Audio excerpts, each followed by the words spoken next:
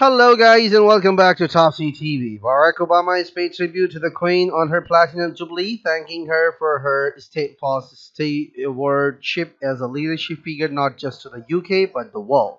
The former US President met the Queen on a number of occasions during his time in the Oval Office, visiting her in Buckingham Palace in state visits, noting her solid presence at the helm of the nation.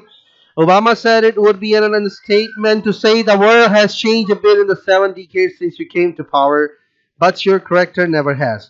In a full televised statement recording as a part of the celebrations, Obama said, "When you are President of the United States, you meet a lot of remarkable people and you try under all circumstances to maintain your composure, but that's harder than what you think when you are visiting Her Majesty."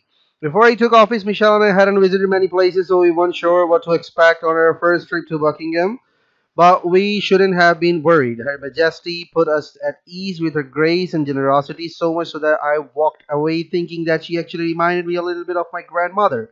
And in the years since, I like to think that Her Majesty and I have formed a special relationship of our own. Certainly, you can say that getting to know her was one of the great privileges of my years in office, and I learned so much from seeing the example she made for all of us who have the privilege to serve. What are your thoughts?